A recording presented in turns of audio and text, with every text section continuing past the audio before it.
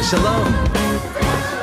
Oh, I'm so glad that you're here, and welcome to all of you watching all over the world on the internet. It's so nice to have you here at Congregation Beth Hallel. We're going to have a great time here today. Wow, we are really, really close to Shavuot. It is very, very soon. The anticipation is really building.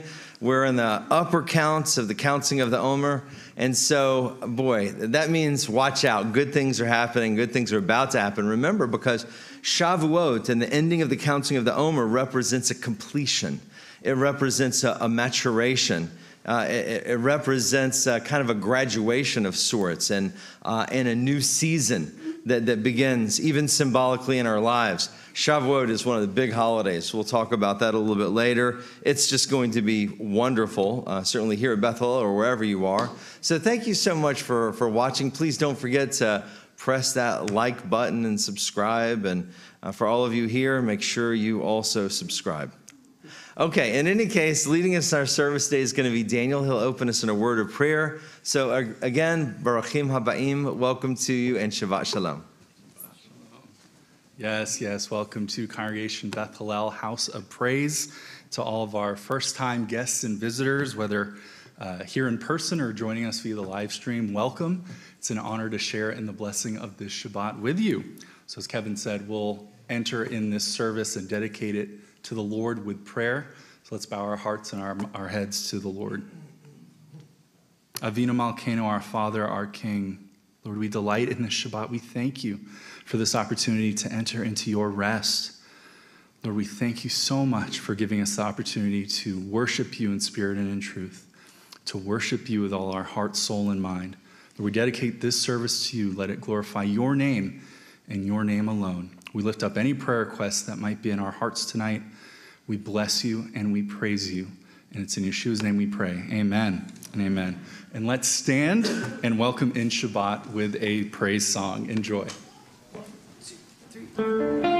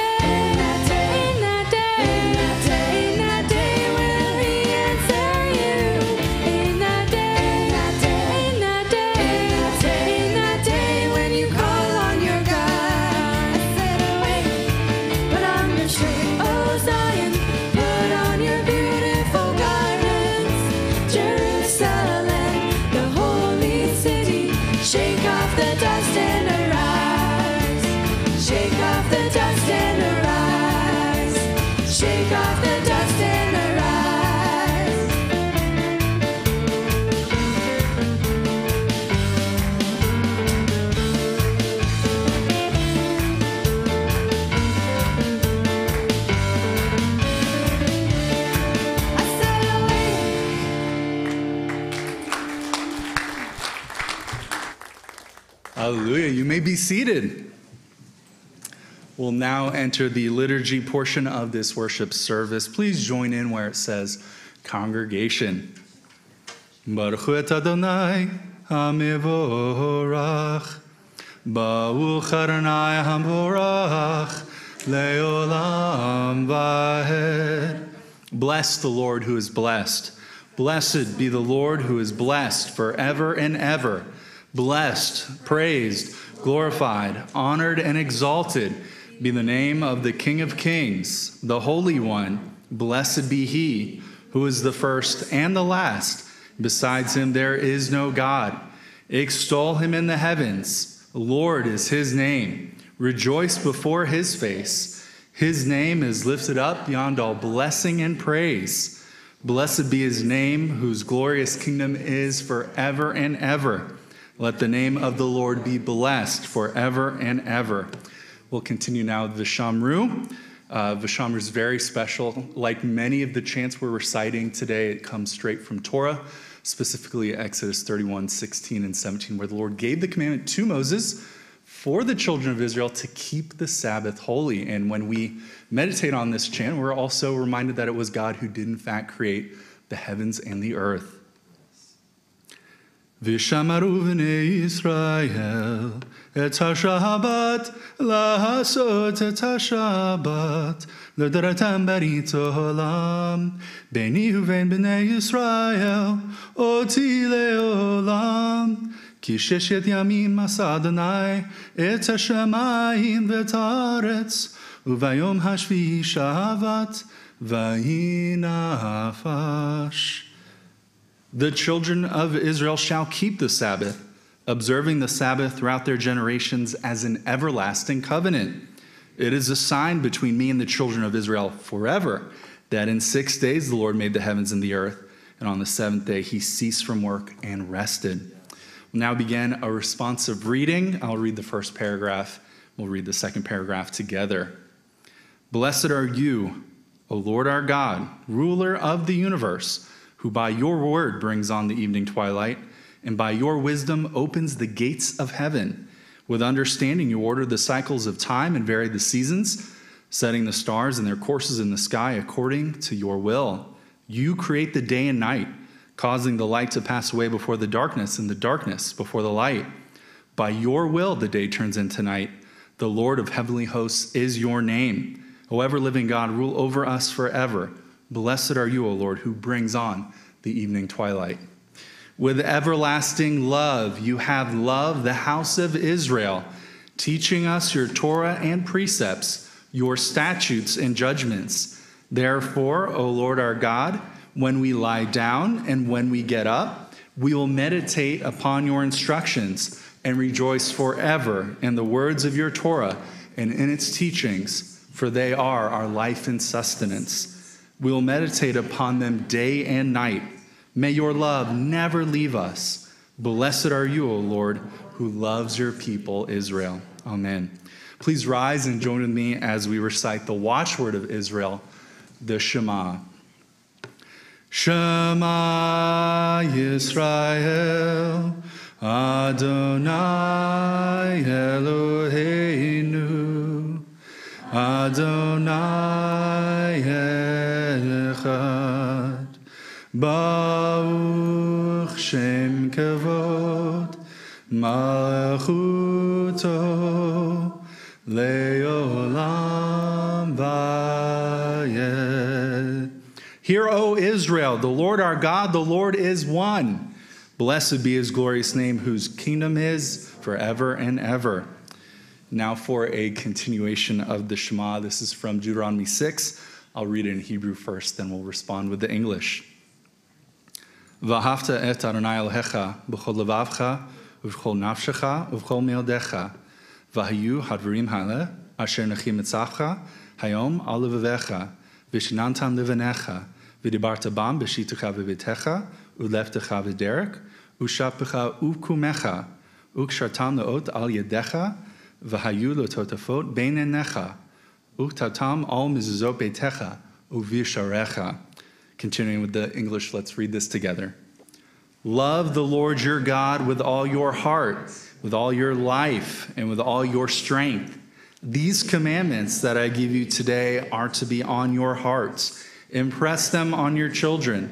Talk about them when you sit at home, when you walk along the road, when you lie down and when you get up. Tie them as reminders on your hands and bind them on your foreheads. Write them on the door frames of your houses and on your gates. I'll now read a summary of the Sabbath Amidah, and you're standing as we recite the Amidah, for the word Amidah means standing. We're doing so facing a very particular direction, facing towards the eastern skies over Jerusalem. This is for many reasons. Prime among them is because in the book of Ezekiel, we read that when the Lord returns in glory, it will be over those special eastern skies of Jerusalem. Please join with me where it says, leader and congregation. Baruch atah Adonai Eloheinu v'Elohei Avotenu, Elohei Abraham, Elohei Yitzchak, v'Elohei Yaakov, Ha'el Hagidol Hagibor v'Hanara, El Elyon Knei Shemayim v'Aretz. Blessed are you, O Lord our God and God of our fathers, God of Abraham, God of Isaac, and God of Jacob, the great, mighty, and revered God, the Most High God, Master of heaven and earth. He with his word was a shield to our forefathers, and by his voice will raise the dead. The holy God, like whom there is none, who gives rest to his people on his holy Sabbath day, because he delights in them to grant them rest. Before his presence we will serve with fear and awe. Daily and constantly we will thank him with the appropriate praises. He is the God to whom thanksgiving is due, the Lord of peace, who hallows the Sabbath and blesses the seventh day, and in holiness gives rest to a people filled with delights in remembrance of the creation. Our God and God of our fathers, accept our rest. Hallow us by your commandments and grant our portion your Torah. Satisfy us with your goodness and gladden us with your salvation. Purify our hearts to serve you truthfully. And in your love and favor, O Lord our God, let us inherit your holy Sabbath. And may Israel, who sanctify your name, rest thereon. Blessed are you, O Lord, who hallows the Sabbath. Amen. Amen. As our worship team returns to the Bema, for those of you watching online, we would love for you to take a moment to send a text right now to someone, wish them a happy Shabbat Shalom. Also, for those of you here, turn to someone next to you and wish them a hearty Shabbat Shalom as well.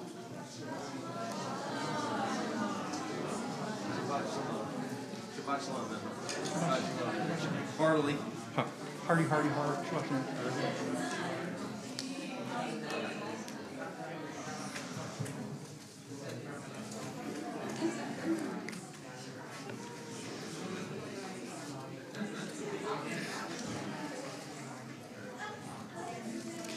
If you've never participated in a Beth Hallel Shabbat service, you may see that potentially we do things a little bit differently than what you're used to. I want to assure you that raising hands in worship and clapping to the Lord is both a Jewish and a scriptural thing that we're inspired by. Psalm 47 says, clap your hands, all you nations, shout to God with cries of joy. And in Psalm 63, Melech David said, I will praise you as long as I live. And in your name, I will lift up my hands. We invite you to worship the Lord with us. 1, 2, 3.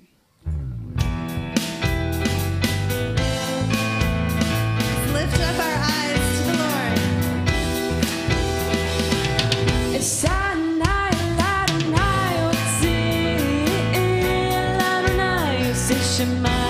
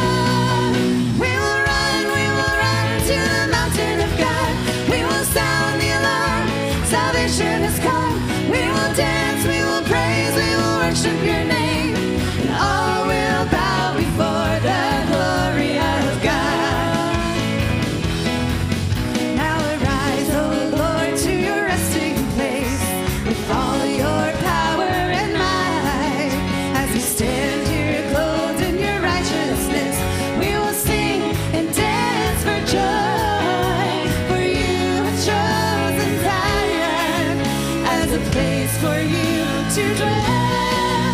We will run to the mountain of God. We will sound the alarm. Salvation is come. We will dance, we will praise, we will worship your name. All will bow before the glory of God. Oh, to Adonai Kittel. Oh, to Adonai Kittel. Oh, to Adonai Kittel. Oh, to Adonai Kittel. Oh, to Adonai Kittel. Oh, to Adonai Kittel. Oh, to Adonai Kittel. Oh, we will run to the mountain of God. We will sound the alarm. Salvation has come. We will dance, we will praise, we will worship your name. And all will bow before the glory. We will run to the mountain of God. We will sound the alarm. Salvation has come. We will dance, we will praise, we will worship your name. And all will bow before the glory. All will bow before the glory. All will bow before the glory of God. Hallelujah. We worship you, Lord. We sing and dance and shout and clap before you, for you are worthy. Hallelujah. Praise the Lord. Well, we've been running to the mountain, but let's take a rest, and you may be seated. I'd like to call forth an usher and welcome our special guests, our visitors. This is your first time here at Congregation Bethel. Welcome. We have something for you. Will all first-time visitors please raise your hand and keep it up so we can see you? Great. Keep those hands up. You'll receive a blue visitor's card, some info about our synagogue, and a name tag and a pen. Please fill that card out now and drop it in the box up front during our offering. Also, please put your name on the name tag so we can greet you by name after service. The pen is yours to keep as a gift. If you're new to Beth Hallel and seeing our service for the first time over the internet, there's some information about our synagogue and about Messianic Judaism on our new and improved website, which is bethhallel.org.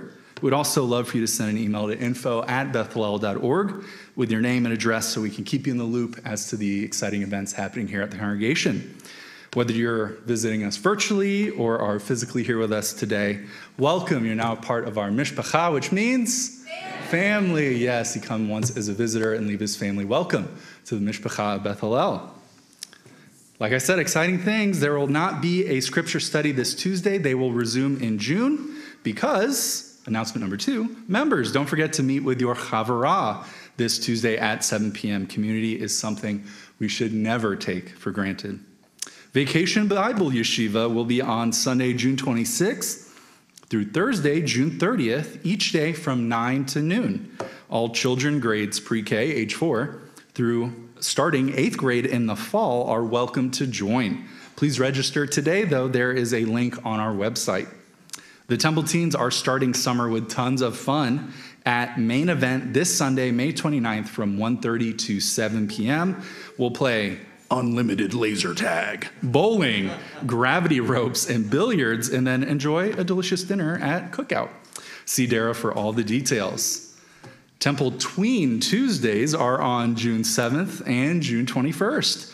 This is an awesome way for our tweens, ages 18 to 13 years old, though I don't know how they feel about being called tweens. I'm not sure. It's 8 to 13? 8 to 13, yeah. Not 8 to 30, 8 to 13. Okay. To relax on summer evenings before scripture study with dinner, special themed activities, and free time to hang out with their friends. The cost is $5, which includes the dinner. This is from 4 to 6:45 p.m. before scripture study. Please RSVP to Sue at edu@bethhallel.org. Our Shavuot service will be on Saturday, June 4th at 7 p.m.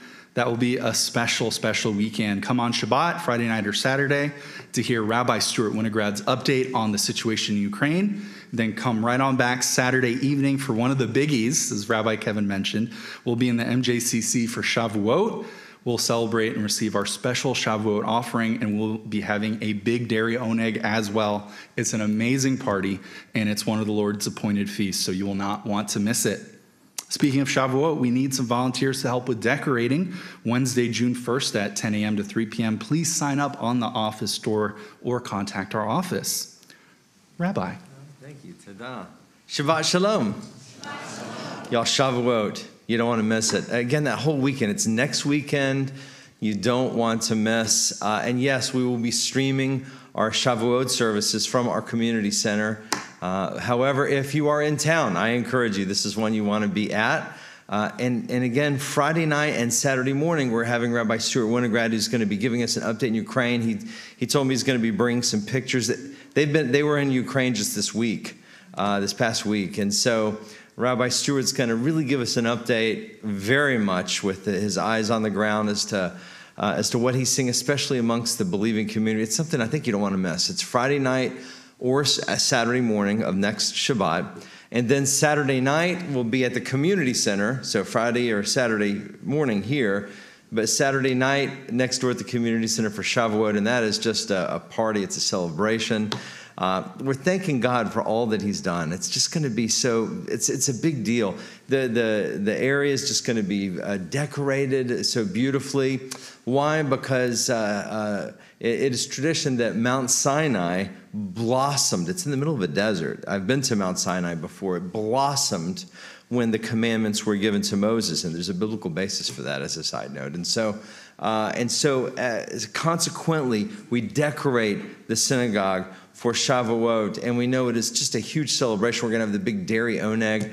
I think it's going to be just a lot of fun. There'll be some celebrating going on, that special Shavuot offering that people always bring. We're to bring a special offering that's above our regular tithes on Shavuot, but it's just in proportion to how you've been blessed. There's no designated amount. So we just come and we offer our thanksgiving to God, and we're like, wow, it is the fulfillment of these days of the counting of the Omer. So in any case, that's Shavuot. That's not even my announcement. Okay, we are starting our new members classes. I'm really excited to announce that. On Tuesday, July 12th, this is the first week we're going to mention it, and just put up the sign-up sheet at 7 o'clock. And the classes run for 7 consecutive Tuesday nights. So if you've been attending Beth Hallel for a while or watching us online for a good amount of time, please sign up for the classes. We would love to have you. We love New Mishpacha. Our congregation really, we're coming back around here, and things are growing, have been really growing lately as we've kind of exiting the pandemic season. Not saying it's all, you understand what I mean. And so it's really so nice as we're rebuilding things, getting things going again, and the machine is moving, and I'm excited about some other things that are coming up in the next number of months. I see the gift shop reopening. I see our oneg starting back up again. So we are in the process of getting our sisterhood, our men's group. A lot of things are in the process. We're working on them. Y'all. It's just getting the machine going again, and we're very, very excited. We have a great membership here in the congregation. So if you're not a member, you feel the Lord is calling you here, sign up on the office door for the new members classes, and you can take them at the end of them. You can decide whether you would like to join, and if we would like to have you join. And so that is coming up on Tuesday, July 12th at 7 o'clock p.m. Toda Rabba. Achim, also want to give a quick shout out and welcome to our YMJA group that is here. It is so good to have you guys here. Welcome.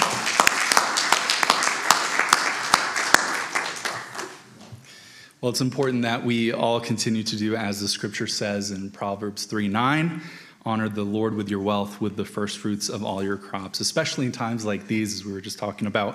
Your financial gifting is of particular importance. Visitors, want to mention here, we do not solicit your tithes, but if you'd like to bless us with a love offering, we pray you are blessed in return for your generosity. For those of you who are watching online, you can have your bank send a check through your online bill pay, or you can simply mail your check to Beth Hallel, 950 Pine Grove Road, Roswell, Georgia, 30075. Finally, you can also click the link below your screen in the description box to give you a credit card, or scan the QR code on the screen with your smartphone camera to give online. In just a moment, our musicians will share a song to give you time to click the link in. For those of us here, to bring your offering unto the Lord up into one of our offering boxes, which are here up front. And visitors, this is that time we mentioned before, to drop the card that you filled out in the box up front. Luke 6:38, we read, "Give, and it will be given to you. A good measure, pressed down, shaken together, and running over, will be poured into your lap. For with the measure you use, it will be measured to you." I'll now pray over these tithes and offerings. Abba, Father, Lord, we thank you for your blessings to us, for your generosity, Lord. We give these tithes and offerings unto you for the furthering of your kingdom, for the furthering of your purposes. We thank you, Lord, for the ability to give, for the desire to give, Lord. We thank you so much for the gift and the giver. It's in Yeshua's name we pray. Amen. Amen. And ye shall know that I am in the midst of Israel, and I am the Lord thy God, and none else. And ye shall know that I am in the midst of Israel, and my people shall not be ashamed. And I shall pour out my spirit on all mankind. Your sons and your daughters will prophesy. Your old men will dream dreams. Your young men will see visions. I will pour out my spirit in those days. And ye shall know that Israel, and I am the Lord your God, and none else. And ye shall know that I am in the midst of Israel, and my people shall not be ashamed. And it shall come to pass that whosoever shall call on the name of the Lord shall be delivered. For in Mount Zion and Jerusalem shall be deliverance, as the Lord has said. And ye shall know that I am in the midst of Israel, and I am the Lord your God, and none else. And ye shall know that I am in the midst of Israel, and my people shall not be ashamed, and my people shall not be ashamed, and my people shall not be ashamed.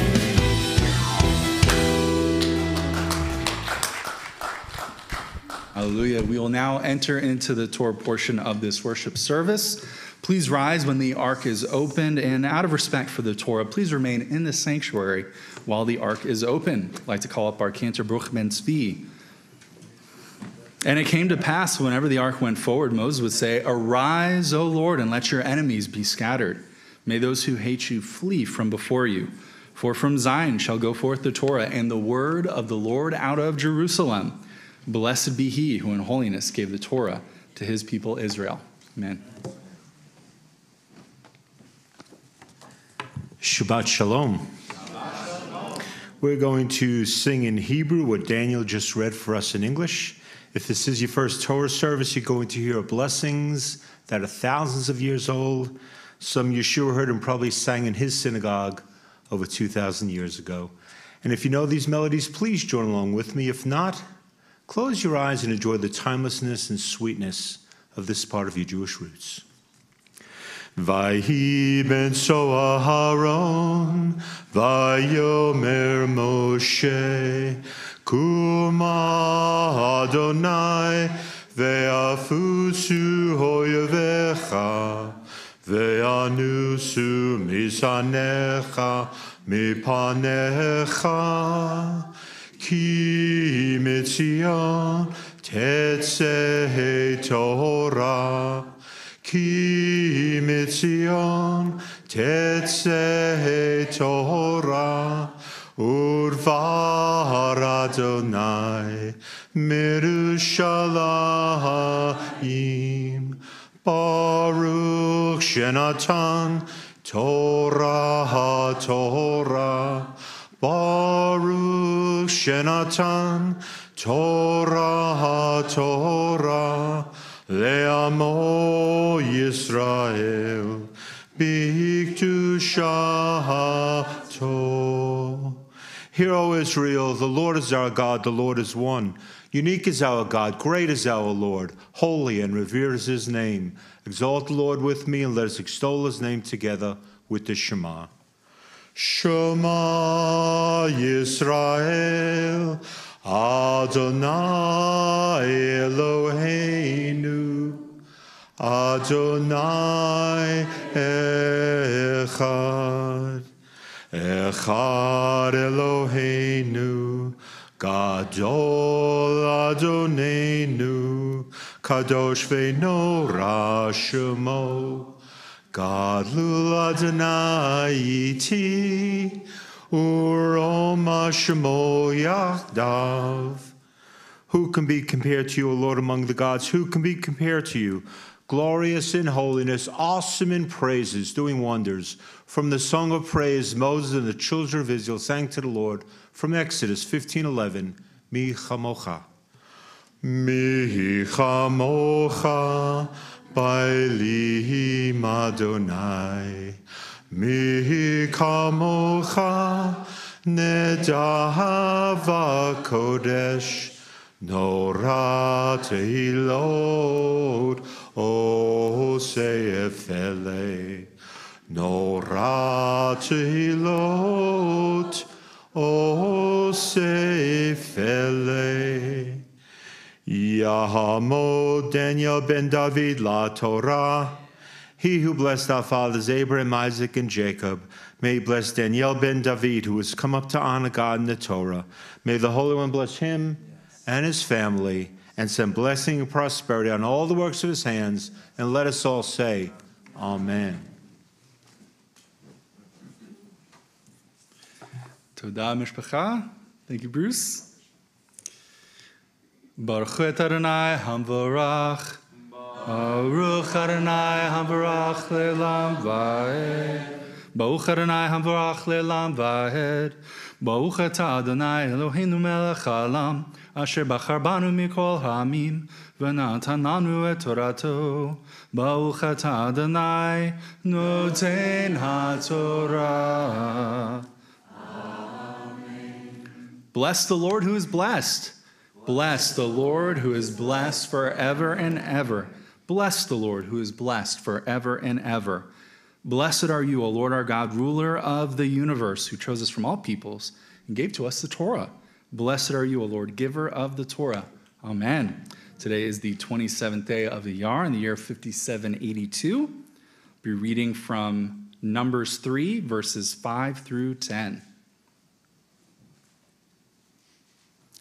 The Lord said to Moses, "Bring the tribe of Levi and present them to Aharon, the priest, to assist him. They are to perform duties for him and for the whole community at the tent of meeting by doing the work of the tabernacle. They are to take care of all the furnishings of the tent of meeting, fulfilling the obligations of the Israelites by doing the work of the tabernacle. Give the Levites to Aaron and his sons. They are the Israelites who are to be given wholly to him. Appoint Aharon and his sons to serve as priests. Anyone else who approaches the sanctuary is to be put to death." Amen. Haftarah reading is from Hosea 2. We'll be reading 16 through 20. "In that day, declares the Lord, you will call me my husband. You will no longer call me my master. I will remove the names of the Baals from her lips. No longer will their names be invoked.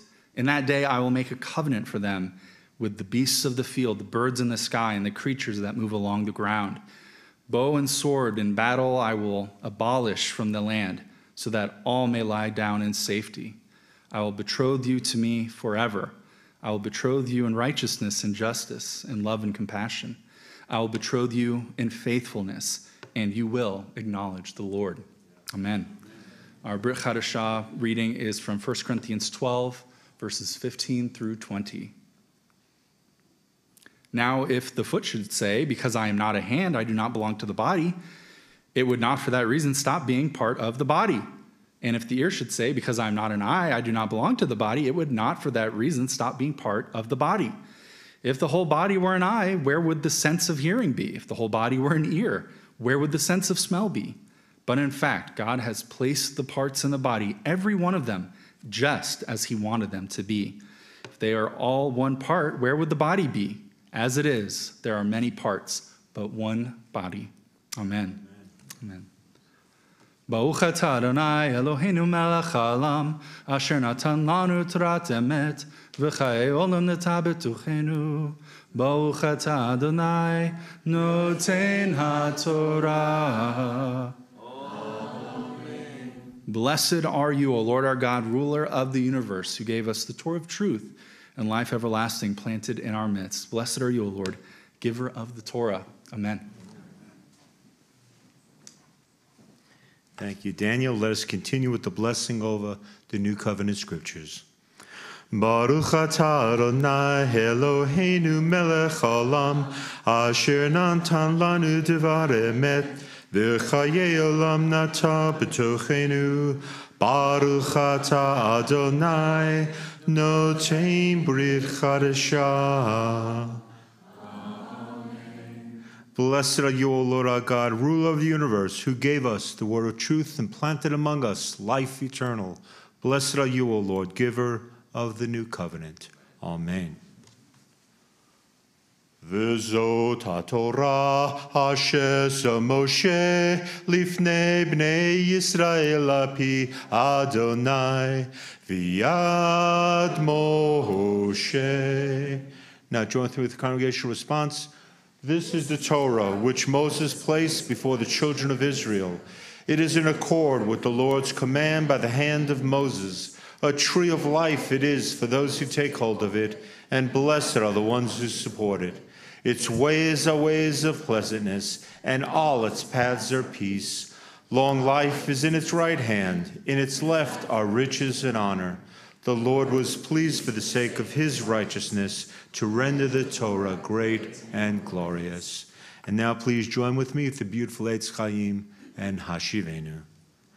Eitz Chaim hi l'machazikim ba v'tomchea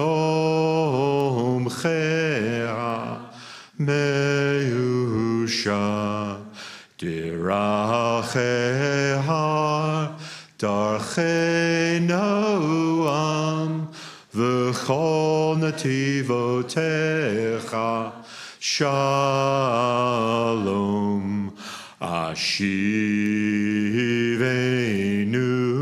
Adonai elecha ve'na shuva Chadesh, Chadesh Yameinu, Chadesh Yameinu Kedem. Turn us, Lord, to you and let us return. Renew our days. Renew our days, Abba, as of old. Amen. And when the ark rested, Moses would say, Return, O Lord, to the myriads of Israel's families. Arise, O Lord, to your resting place, you and your mighty ark. Clothe your priests with righteousness. May those who've experienced your faithful love shout for joy. Baruch Hashem. For the sake of your servant David, do not delay the return of your Messiah. I give you good instruction. Do not forsake my Torah. And now let us bless God for giving us the living word in Messiah Yeshua. Baruch atah Adonai Eloheinu melech haolam asher natan lanu hadavar hachai b'Mashiach Yeshua. Amen. Blessed are you, O Lord our God, ruler of the universe, who's given us the living word in Messiah Yeshua. And let us say, Amen. You may be seated. Thank you, sir. Toda rabba Baruch Daniel. Wow, wonderful. It's interesting, you know, the Haftarah portion that you gave from Hosea is the basis, in many ways, really, of the seven hakafot, the circles that the woman circles around the man during a Jewish wedding ceremony. It's the 7 ways in which God betroths himself to his bride Israel. And so it's a beautiful portion. Always makes me think of weddings. I did a wedding a couple weeks ago. I got another wedding in about 4 weeks. So I guess it's that time. In any case, we're going to be dismissing our 4, 5, and 6-year-olds to Torah Tot, 7, 8, 9 to Club Maccabee in just a moment. But first, we want to ask the Lord to bless them. Avinu Shabbat Shamayim, Father in heaven, humbly we come before you, Lord. And Lord, we want to ask your touch on a few different things. God, first, please touch. And we still very much remember the whole situation going on in the Ukraine. We ask you to please be with the people there, Lord. God, especially so many people have been just have to have like a PTSD from all the fighting. I pray for healing, God, in your touch. I pray for a revival amongst the people there, and that they would turn to you, Lord God, that the Russians would turn to you. I pray for just a massive outpouring. Sometimes conflict can create a searching. So God, please show up even in the midst of that chaos. So Lord, protect the innocent.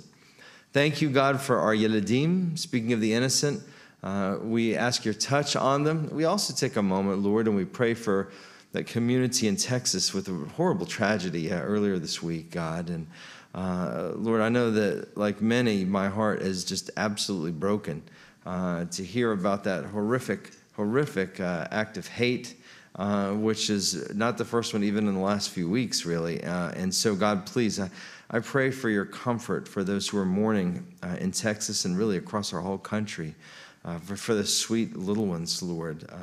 And so, God, Lord, we need you. It's very clear our country needs you, Lord. Please turn your face toward us, Lord, and let us turn our face toward you. Lord, thank you again for our kids. Please bless them, the teachers and the parents for bringing their kids to the Lord's house. In Yeshua's name, amen. Okay, 4 to 9-year-olds, you're dismissed at this time. We're going to enter in the next phase of our worship service. You let the Lord bless you.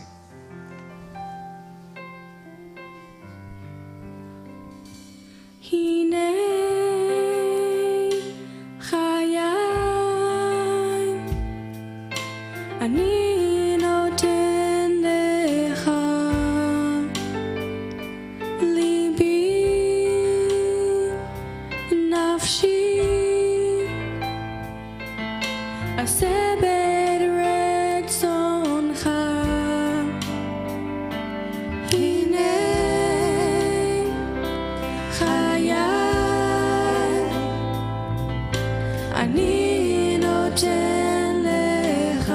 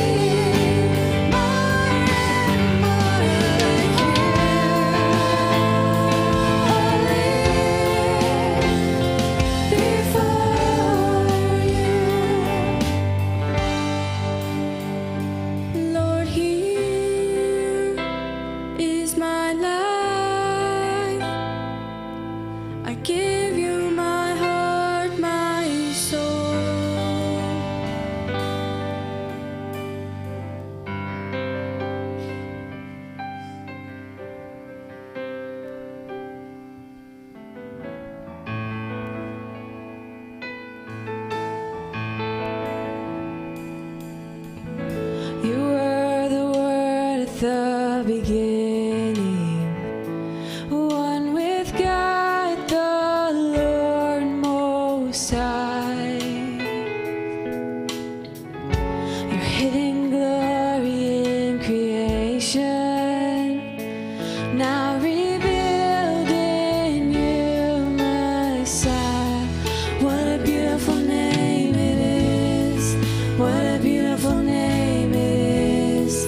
The name Yeshua HaMashiach. What a beautiful name it is. Nothing compares to this. What a beautiful name it is. The name Yeshua.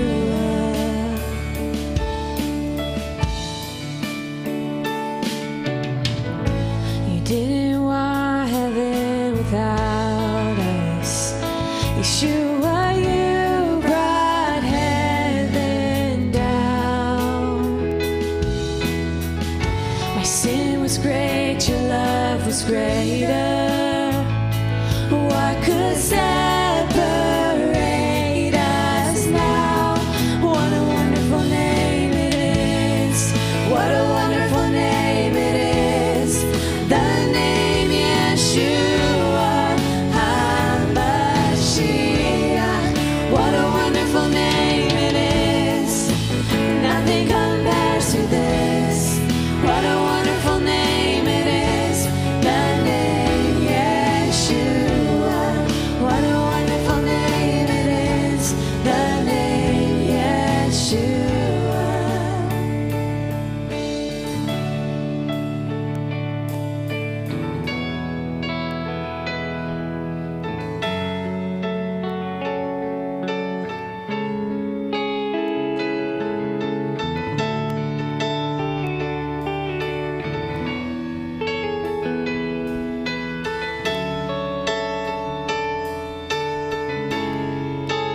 Death could not hold you.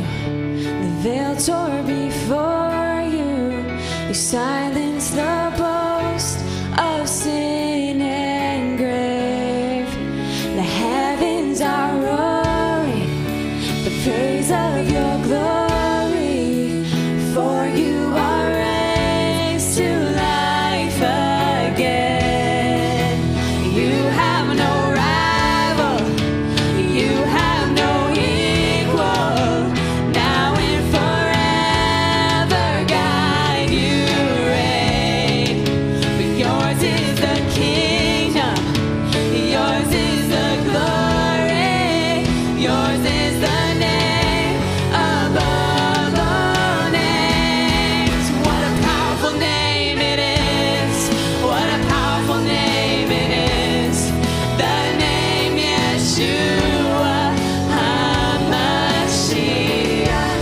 What a powerful name it is. Nothing can stand against. What a powerful name it is. The name Yeshua. What a powerful name it is. What a powerful name it is. The name Yeshua HaMashiach. What a powerful name it is. Nothing can stand against. What a powerful name it is.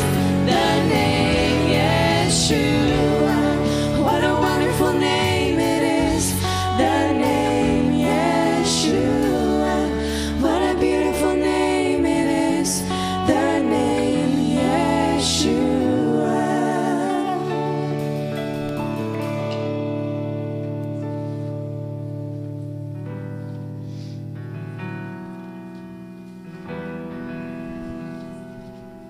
Oh, come, behold the works of God, the nations at his feet. He breaks the bow and bends the spear and tells the wars to cease. Almighty One of Israel, you are on our side. We walk by faith in God who burns the chariots with fire. Lord of hosts, you're with us in the fire, with a shelter, with us in the storm. You will lead us through the fiercest battle. Oh, where else would we go with the Lord of hosts?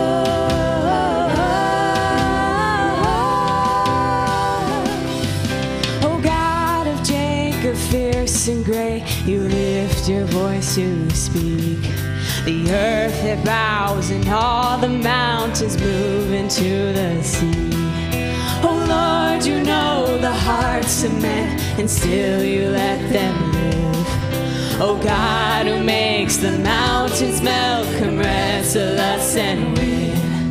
Oh God, who makes the mountains melt, come wrestle us and win. Lord of hosts, you're with us in the fire, with us as a shelter, with us in the storm. You will lead us through the fiercest battle. Oh, where else would we go but with the Lord of hosts?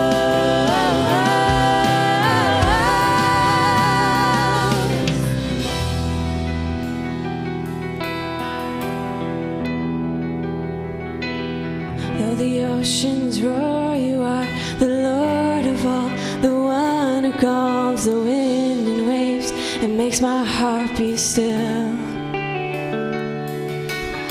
Though the earth gives way, the mountains move into the sea, the nations rage, I know my God is in control.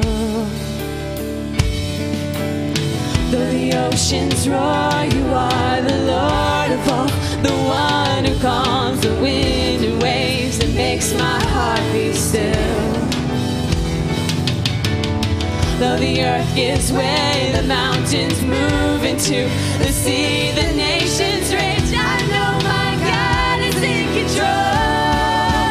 Lord of hosts, you're with us in the fire, with us as a shelter, with us in the storm. You will lead us through the fiercest battle. Oh, where else would we go but with the Lord of hosts? You are with us in the fire, with us as a shelter, with us in the storm. You will lead us through the fiercest battle. Oh, where else would we go but with the Lord of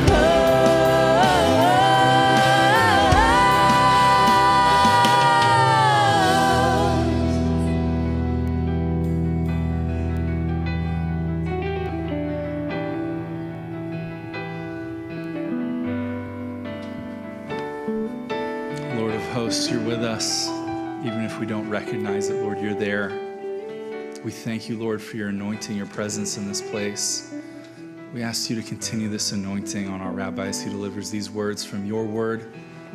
Let no one leave here without first conforming more to the image of your Son, Yeshua. And it is in his name we pray. Amen. Amen. Oof, You wow. may be man. seated. Yeah, thank you so much, Daniel. Thank you, worshipers. My goodness. Wow. I know my God is in control. Man, I tell you what, you're right. Woo, you don't always feel him, but he's there. He's there. You know, he doesn't require for you to feel him. He requires for you to trust in him.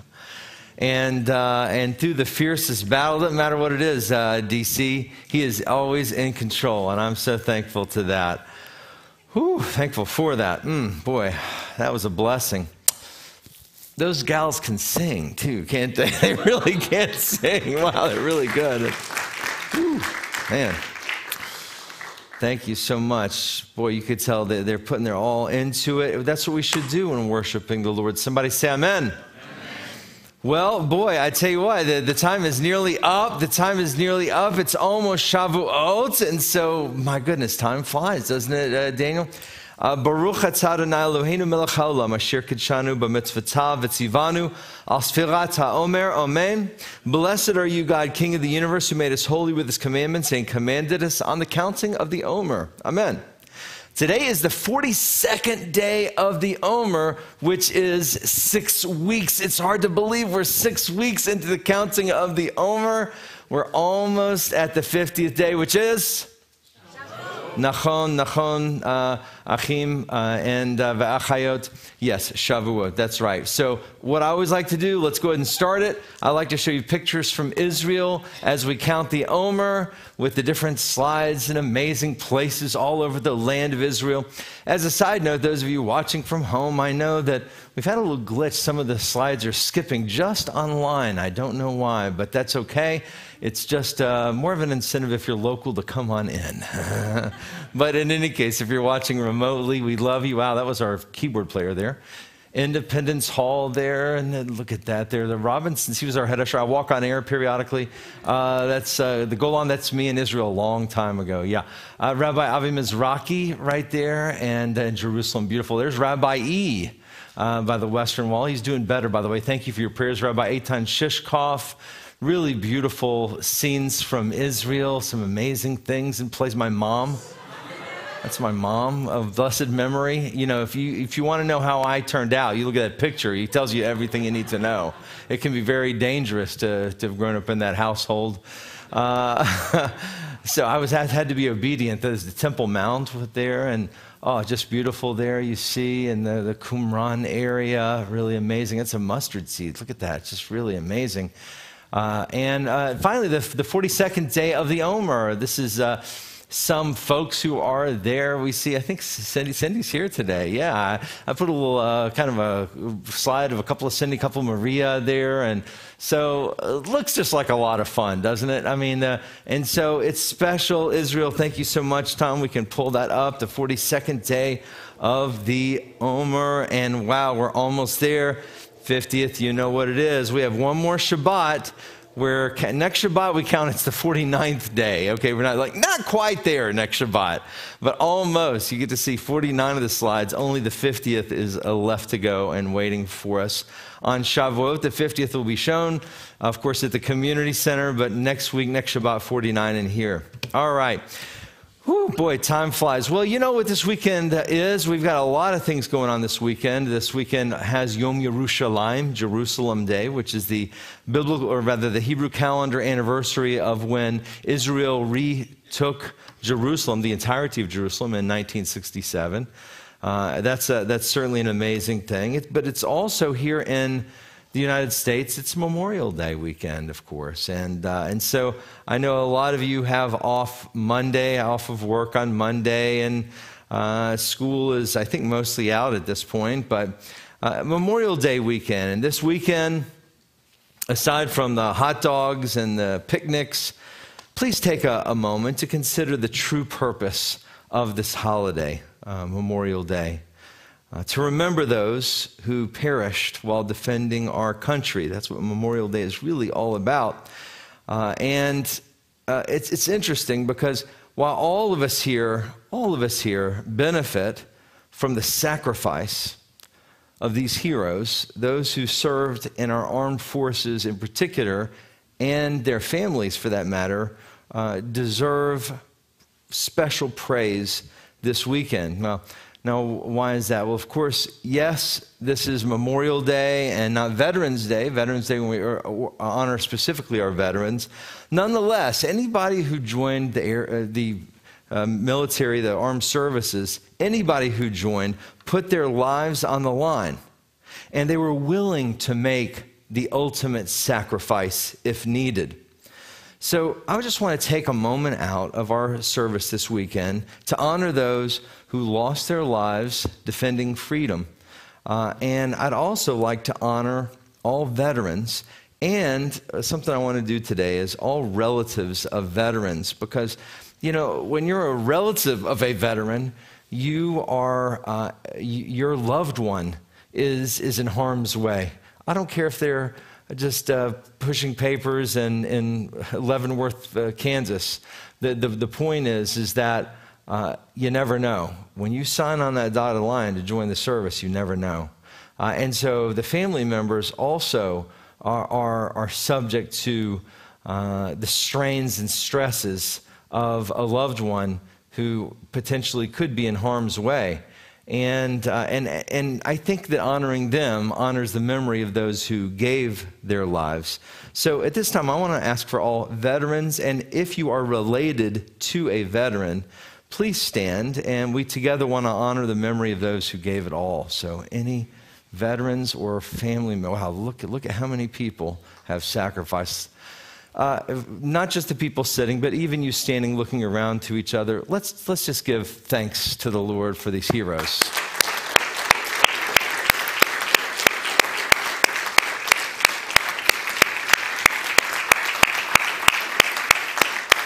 Thank you.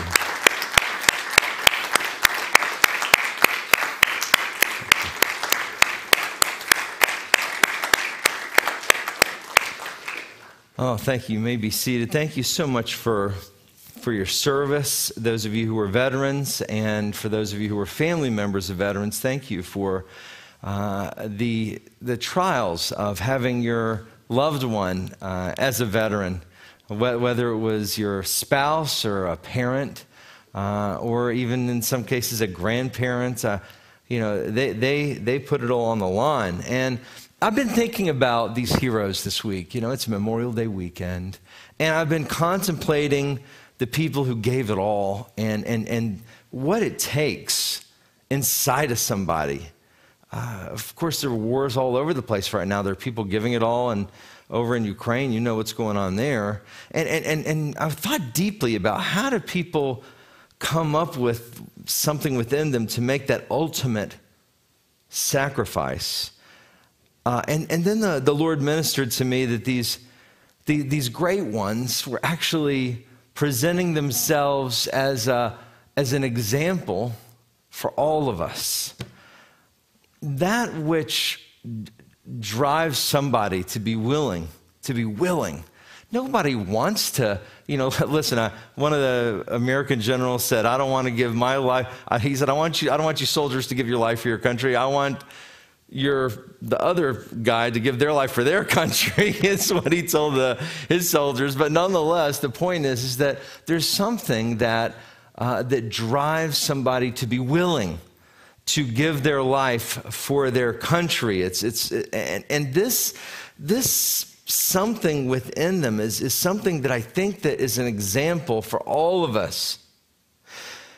One of the things I enjoy doing periodically, and you can find them all over YouTube, is I love listening to the Congressional Medal of Honor winners or recipients. Maybe it's not a winner, it's a recipient. People who have received the Congressional Medal of Honor just for extraordinary courage in the line of duty. And of course, most of the Congressional Medal of Honors are given after someone has passed away, of course, when they were killed in action. But there are a few. There are a few that are given to people who are living. And I like watching those ceremonies. Sometimes I'll just watch and to see them presented that ribbon with that medallion on it, and the Congressional Medal of Honor. It's a pretty intense kind of a thing. And then they give every Congressional Medal of Honor winner, you can go look at it online, there's an account, usually it's at least a full page, of exactly why it is that they're receiving the Congressional Medal of Honor. And it's usually an account of a battle or a certain thing in warfare where they did something beyond the call and heroic, and it's always at their presentation ceremonies, which is done typically by the President of the United States. Regardless of the administration at the time, they present these and put these on these heroes. And when they do so, and after they read, you read what they did, and sometimes it's just like, oh my gosh, how it's very humbling and it's awesome. And then after they read that, and after a few minutes, they give the person an opportunity to talk, to say something. Those who are still living, of course. And what is one of the things that seems to be consistent in their stories, as I've watched a number of these over the many years, and I have found a fairly consistent theme in the speeches of those who are honored with the Congressional Medal of Honor for valor in warfare. And here's the thread that I have heard just so many times from so many of the recipients, that it can't be coincidence. None of them felt like they were the ones that deserved the recognition. It's just so interesting to me. None of them went up there and said, "Well, it was really hard, but I did what I needed to do. It was a challenge." I mean, you could have said it in even a semi-humble way, but like almost to a man or woman, they're like, "No, I don't deserve this recognition." Almost all of them say that they just did what anyone would have done in their place. This is what you hear in their speeches. They say, "Listen, what I did was nothing extraordinary. Anybody in my place would have done the same thing."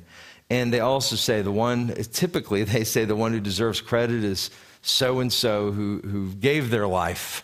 And they'll point to somebody else maybe who was in the battle who lost their life. And they say, that's the real hero. And they're always deflecting credit. And honestly, and saying anybody would have done what I did if they were in my place. And yet we all know that is not true. It just isn't. It's not true. At the same time, in feeling this way, they're demonstrating to us what we should be aspiring to. They're demonstrating to us what we should be aspiring to in our own lives. It's awfully humbling. It really is. To hear these stories, it's just like, wow. I thought that I did a good deed today when I helped some lady across the street, you know? It's like, well, listen, that's great, but there's more left to be done here. What's inside? John chapter 15, please. Yochanan, John chapter 15. Wow, it's inspirational. My gosh, it's inspirational to hear these stories. It is to hear of the stories of those who gave it all. Posthumously, those who were awarded the Congressional Medal of Honor as well, to hear their stories. And usually a family member receives theirs if they had passed away in the battle. And to hear their story. Sometimes it seems like a superhero story. John chapter 15, verse 12. What did Moshiach Yeshua say? He said, "This is my commandment, that you love one another, just as I have loved you. No one has greater love than this, that he laid down his life for his friends." As I read that, Joe, it really to me sounds like Memorial Day, right? Isn't that almost like the definition of Memorial Day? Greater love has no one than this, that they lay down their life for their friends. That's what Memorial Day is. We're remembering those who gave it all, who laid down their lives for all of us. In being so heroic, these soldiers laid down their lives for their friends. It's a pretty profound principle, really. These men and women literally gave everything. They gave everything they could possibly give for others, for you and me.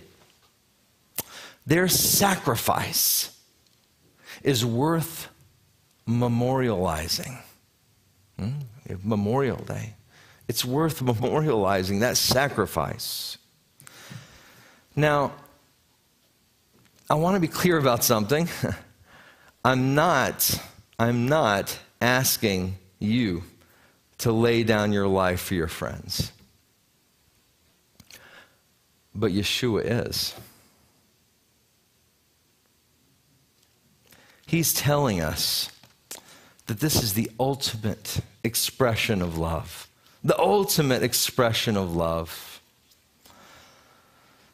Now, sure, some are asked to lay down their lives literally.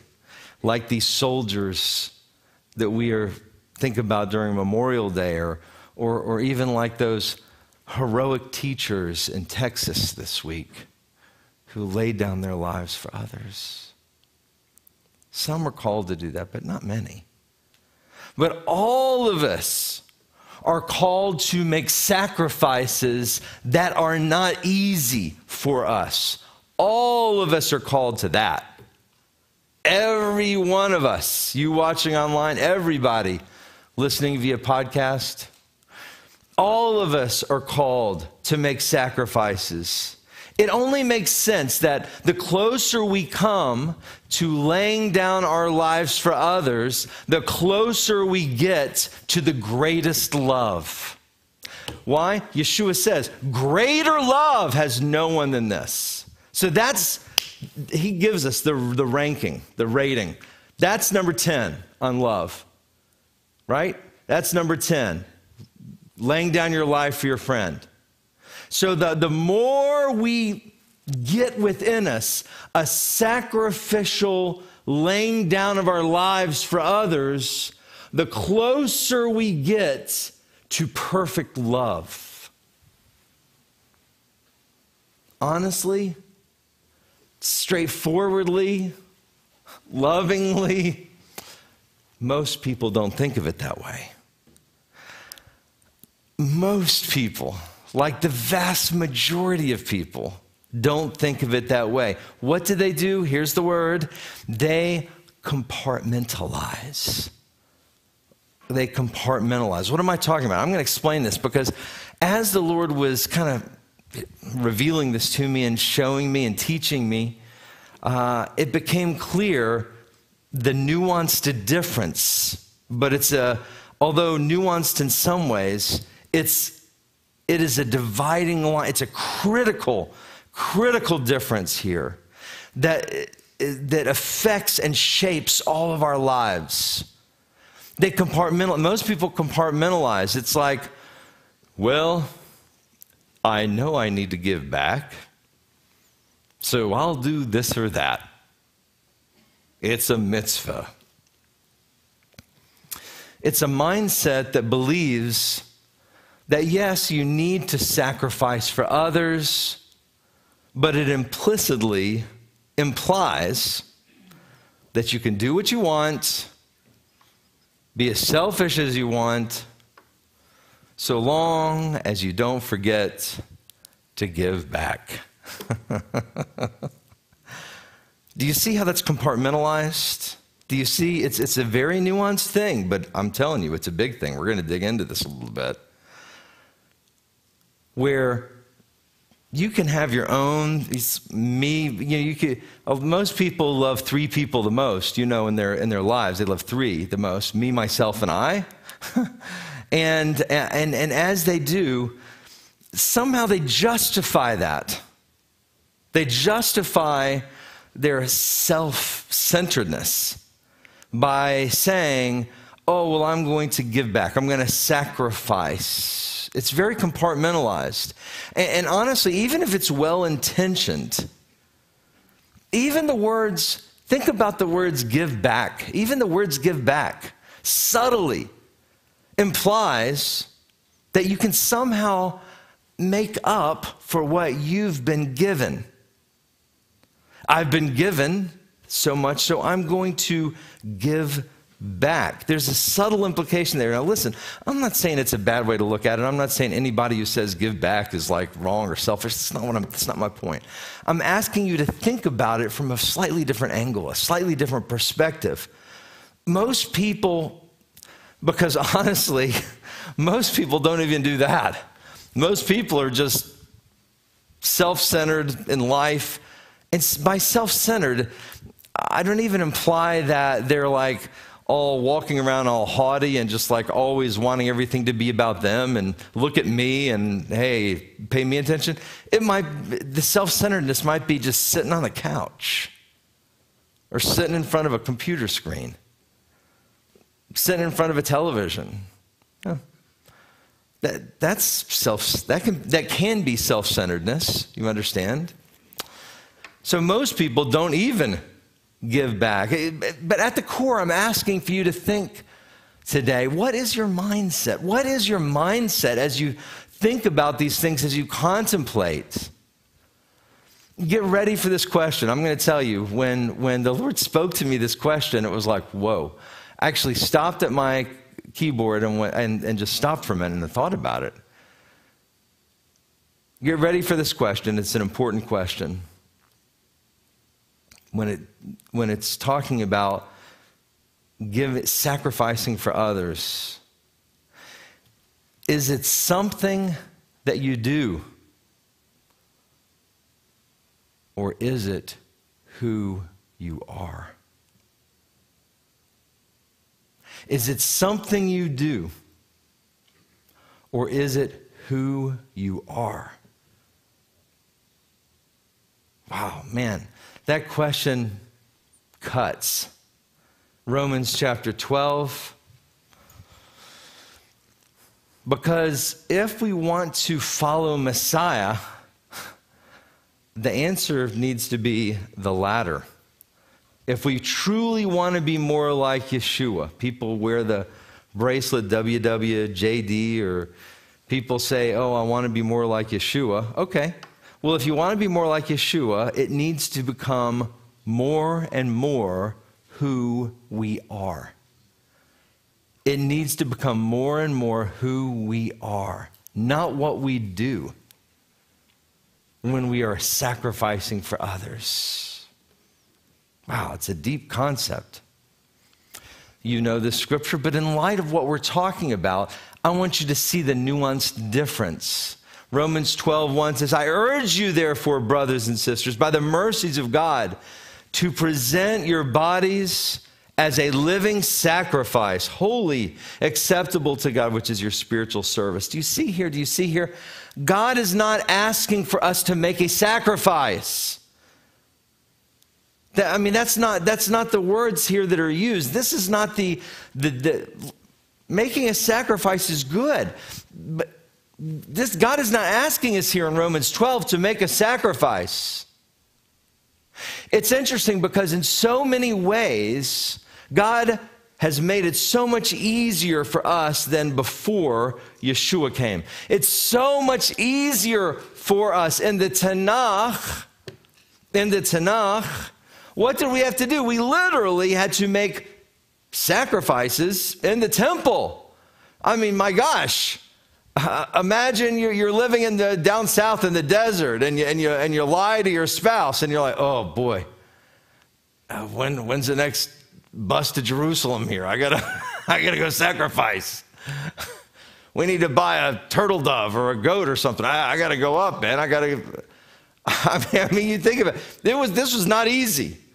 It was not easy here, friends, to sacrifice. It was hard. It was laborious. It's so much easier now to make our sacrifice. Because why? Because we can accept the blood atonement of Messiah Yeshua to cover our sins and fulfill the Torah requirements for that blood atonement. And so, Baruch Hashem, thank you, Lord, for making it so much easier for us to present our sacrifice unto the Lord for forgiveness of sins. And so, in so many ways, it's just much, much easier. God made it for us. Fair enough, true. At the same time, in some ways, wait for it, y'all. In some ways, the standard is much higher now. It's much higher now than even it might have been then. How so? Because no longer is God asking for us to make a sacrifice. God is asking for us to be a sacrifice. Which is really easier. It's interesting. I think the harder thing is to be a sacrifice. I think that's harder even than schlepping a goat up to Jerusalem. That's the standard I'm reading. Now, most people will not be asked to literally sacrifice their lives. The point here is a mindset. Some people, you know this. if I started going around this room, you could give me a name of somebody you know who has a mindset of sacrifice. Everybody here knows somebody said, oh boy, a mindset of sacrifice? Yep. Different names come to mind. Honestly, hey, forthrightly, different names come to mind for me too that I think about. I think different people have just a mindset of sacrifice. I got to be honest with you, most don't. Most. Well over 50%, probably over 80%. I'm talking even believers, y'all. I'm not talking about unbelievers. I'm talking about a full mindset of being a sacrifice. It's a totally different mindset than making a sacrifice in your life. I'm not talking a literal like bringing a goat. I'm talking about within your life. For example, I got to tell you, my music and youth ministry heads, Mark and Dara, they may not do always things perfectly. I don't always agree with everything that they do. I'll tell you that forthrightly. But friends, if there's a need, they don't hesitate to give of themselves. You all know that. They don't hesitate. It is in their nature. They live as a sacrifice. They do this when their family has a need. They do this when their friends have a need, when their congregation have a need. They're just intuitively, immediately willing to help. Willing, not just to help, willing to sacrifice. You know this. This is who they are. They may not make always perfect decisions about everything. But by gosh, no one doubts if they care. They don't make sacrifices. They are sacrifices. And beloved, that's what we are all called to do. Wow, man, RK, Rabbi Kevin, you're putting up a high standard right there. I didn't write it.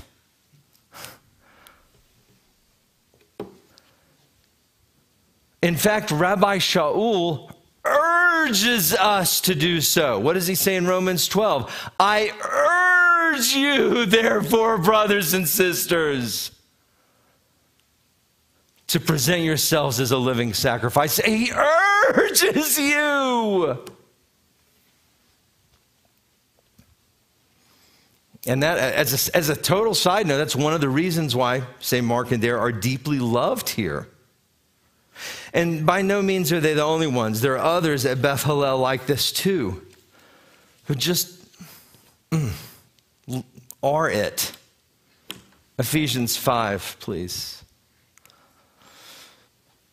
But this whole point really should come as no surprise to us. Why? This is precisely, exactly what Yeshua did for us. This is exactly the attitude, the mode, the state of being that the Messiah himself was for us, for you and for me. Should we imitate him? I'm glad you asked. Ephesians 5, please, verse 1. It says, therefore, be imitators of God as dearly loved children, and walk in love just as Messiah also loved us and gave himself up for us as an offering and sacrifice to God for a fragrant aroma. Wow. Whew. So read it closely, right? What does it say? It says we are to imitate God like children. You know how children can sometimes imitate their fathers or their moms? We're to imitate God. And what exactly are we to imitate? How Yeshua loved us so much that he gave himself up for us as a sacrifice to God. That's what Messiah Yeshua did. He gave himself up as a sacrifice. Scriptures say we should be imitators of this. That's what we're to imitate. Wow, whew, that's a pretty high standard. Yes, it is. He literally gave his life. He literally gave his life. But listen, none of us are perfect. See, here's something. As I was contemplating this message and I was thinking and praying through it, and I thought, wow. And reading about this, Damien, I'm like, that standard is just, it's so high. It's so almost intimidating, and it seems so far for most of us. It seems unrealistic almost. It's just so much. It's so much, How can we even approach this, really? Because none of us are perfect, and none of us are Yeshua. I get that. At the same time, part of coming to God's house, is to be more conformed, like Daniel prayed, to the image of God and his Son. To be more conformed to the image of his Son. That's part of why you come here, right? In other words, every time, see, this is kind of like a little, it's very much connected to this, but it's a little side teaching. Every time you walk through those doors, everybody, every time, or for that matter, if you're watching on the stream, every time you do so, we should be seeking to change something within us. And the change that I'm looking for in this message is not some kind of a surface change. It's not something even that I want and I expect for you to just wake up tomorrow and just feel different and say, wow, I'm suddenly a living sacrifice. That was pretty nifty how that happened. No, it's almost assuredly not going to happen like that. It takes intentionality. And it's oftentimes, wait for it, an extraordinarily slow process. It's not overnight, typically. It is a slow process where you are changed and transition from this self-centered person to becoming a living sacrifice. It just doesn't generally happen overnight.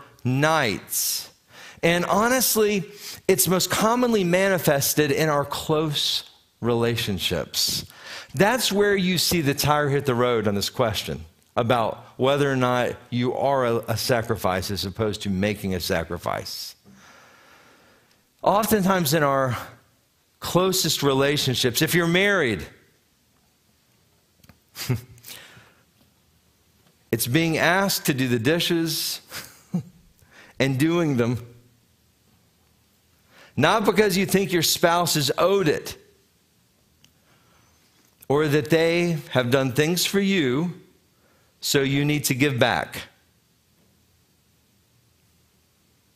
But rather, because it's simply in your heart to do so. An even higher level of this would be to do the dishes before you're asked to do the dishes. And you don't do the dishes to score a point or because you want to win favor. It's because it's just who you are. And here's the key. Ooh, boy. Here's college level on this one. You should still gain fulfillment even if your sacrifice is not recognized or even cared about. That's a tough one. You see, now that's where you kind of find out motives. That's where you find out a little bit what's your intent. Are you making a sacrifice or are you being a sacrifice? That's where you kind of get some delineation on that one. That's college level, fair enough, right? But sometimes, and you all have done this, where you do something for somebody and they don't recognize it. Or maybe they don't care. Or even worse, I know, you've heard the expression, no good deed goes left unpunished. Sometimes you do something for somebody and you get grief because of it.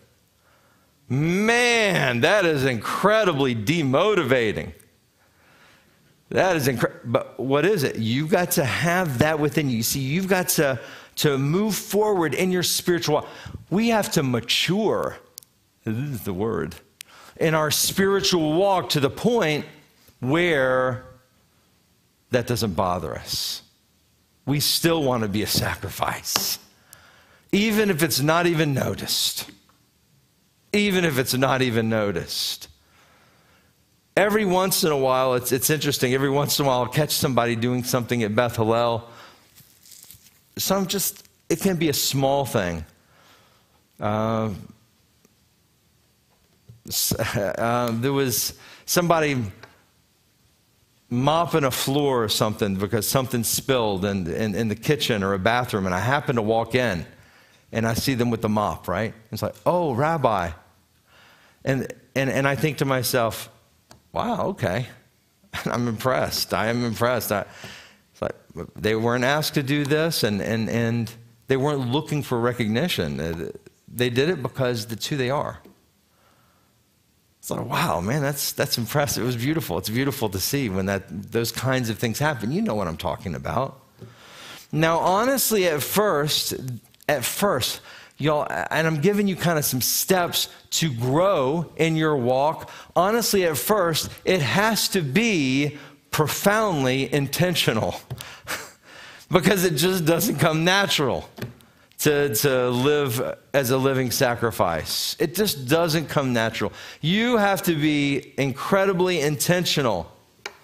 Listen, you're here or you're hearing this message, so why not try to start making a change in your life? Allow this time to make a difference in your life. Be intentional. What am I talking about? Seek to be a sacrifice.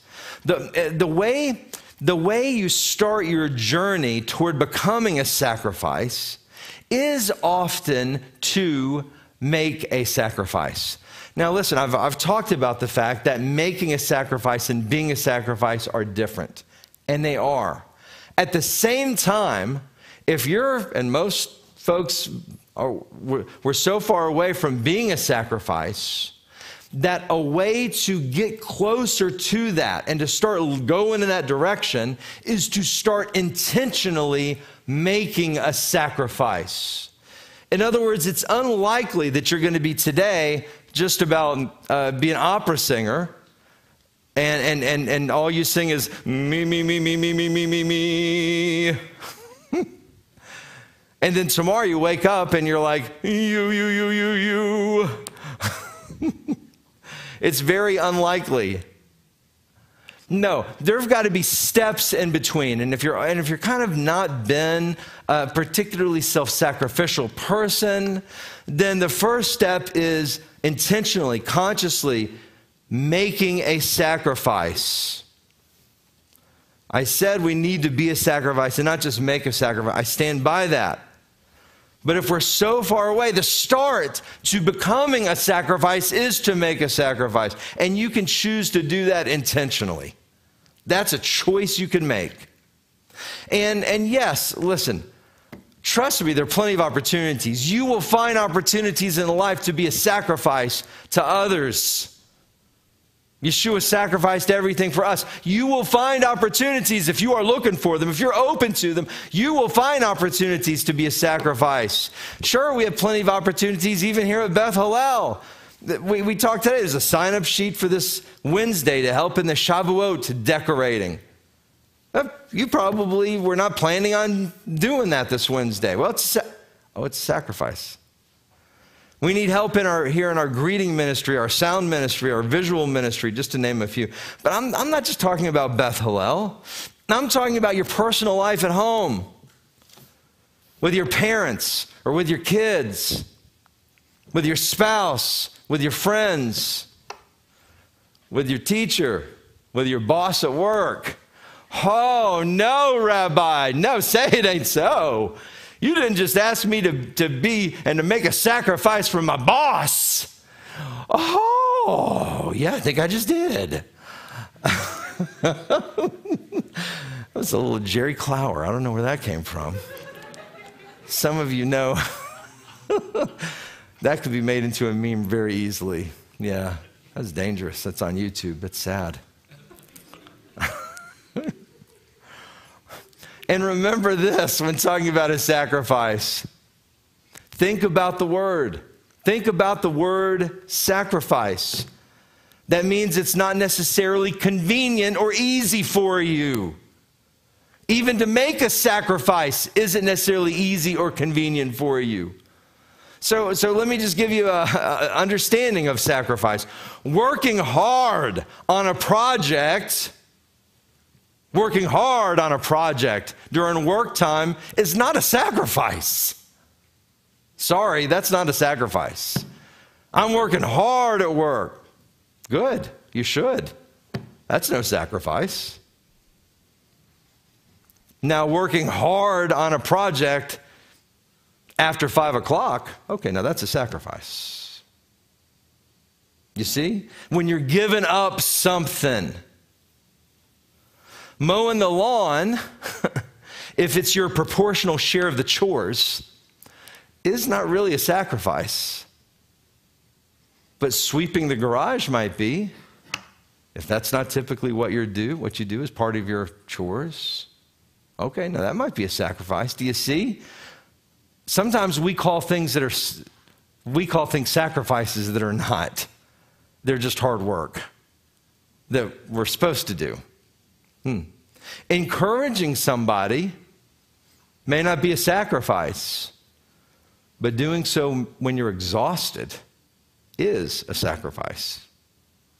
Yeah. You don't feel like it. You're tired. And yet somebody needs it, and you're just like, oh. And then you go in, it's going to be okay. The Lord's going to help. And there you, okay. Now that's a sacrifice. Right? It's not that doing any of these things anytime is not a good thing. It is a good thing anytime. Listen, mowing the lawn anytime is a good thing. Encouraging somebody anytime is a good thing. Working hard at work anytime is a good thing. Of course, no doubt about it. But we need to understand in our heads what the word sacrifice means. According to dictionary.com, sacrifice is to surrender or give up or permit injury or disadvantage to for the sake of something else. Whoa. When I read that, I was like, whoa. Permit injury or disadvantage to for the sake of something outside of ourselves. That's sacrifice. The Greek in Romans chapter 12 is thusia. One of the definitions that's in Thayer's Greek lexicon gives for this word, in addition to the word sacrifice, where it says, Lord, where Paul says, I urge you to be a living sacrifice. The word thusia, another definition in the biblical lexicon is victim or offering. Man, whew, that's weighty stuff, y'all. I urge you, therefore, to be a living sacrifice, a living offering, almost victim in a way. It is something that is not easy to do. Whoa. Psalm 51, as we get ready to conclude the introduction.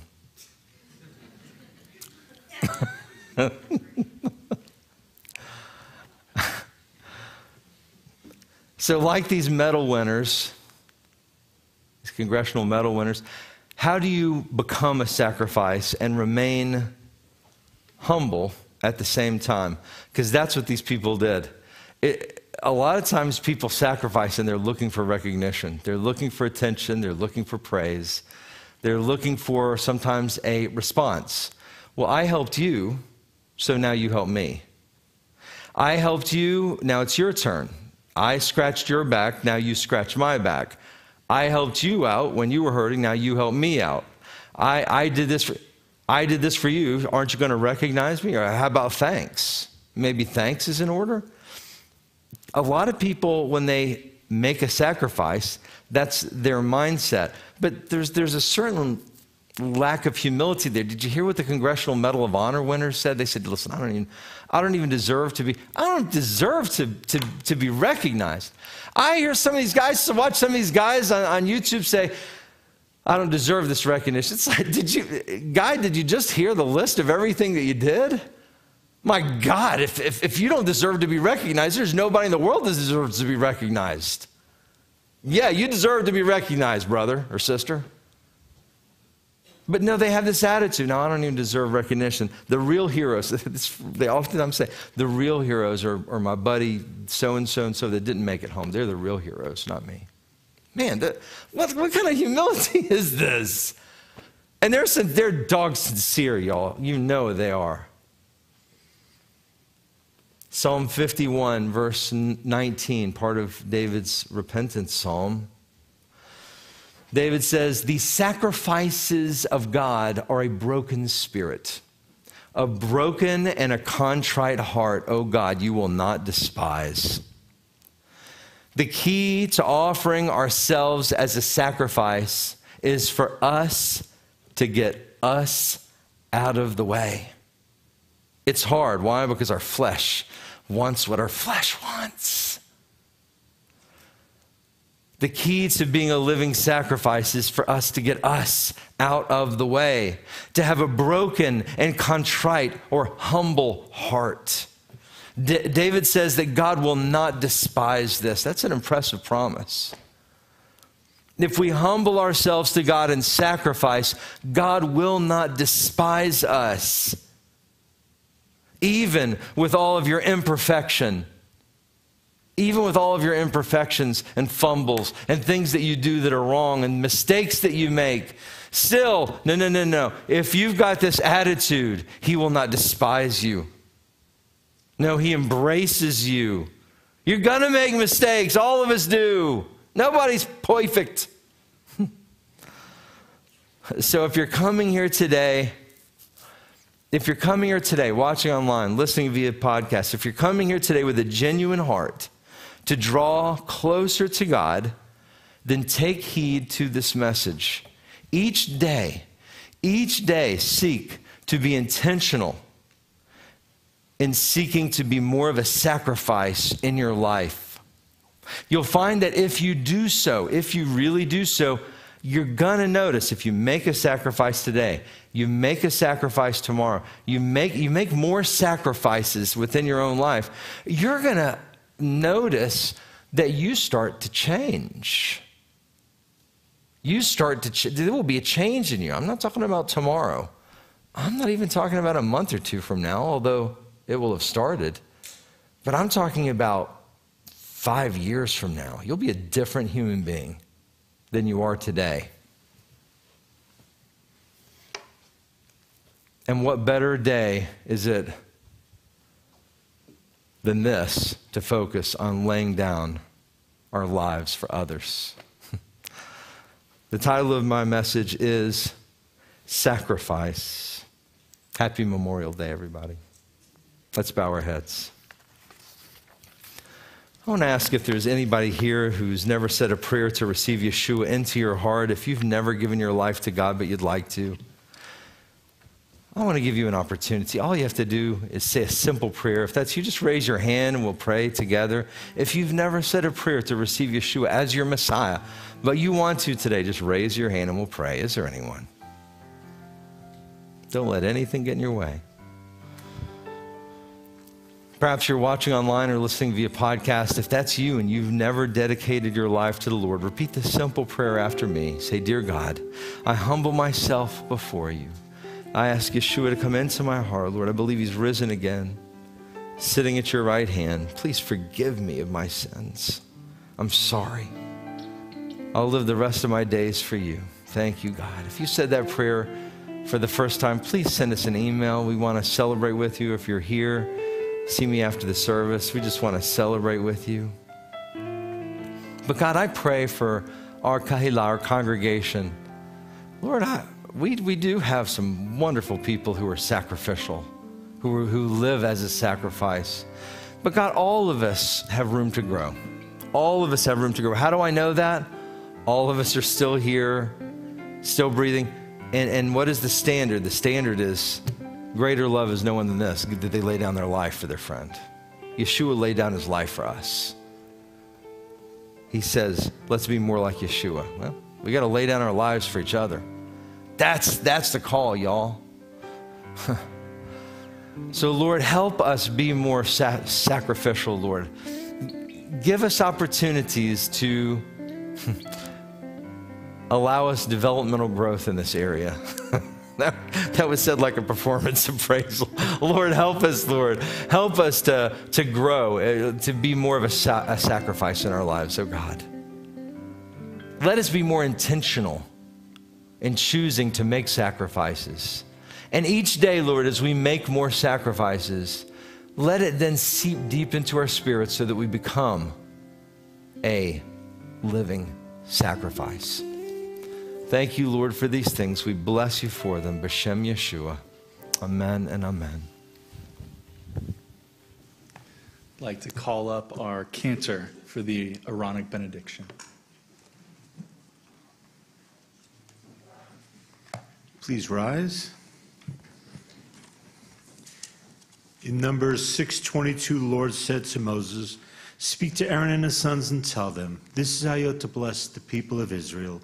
In this way that to put my name on the people of Israel, so that I will bless them." Please bow your heads and prepare to receive Adonai's blessing, the Aaronic benediction.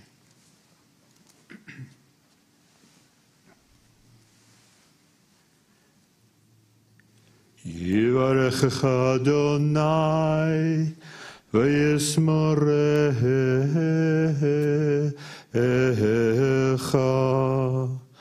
Ya'er Adonai panav alecha v'yichunecha.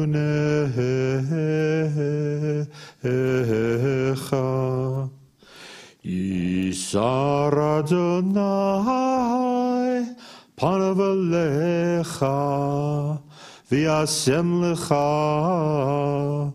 shalom.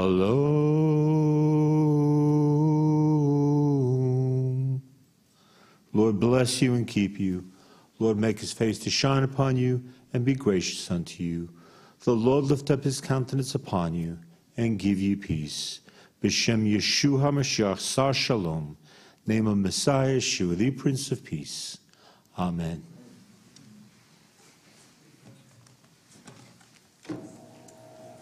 Thanks to each of you who joined us for this Shabbat service, either here in person or visiting with us virtually.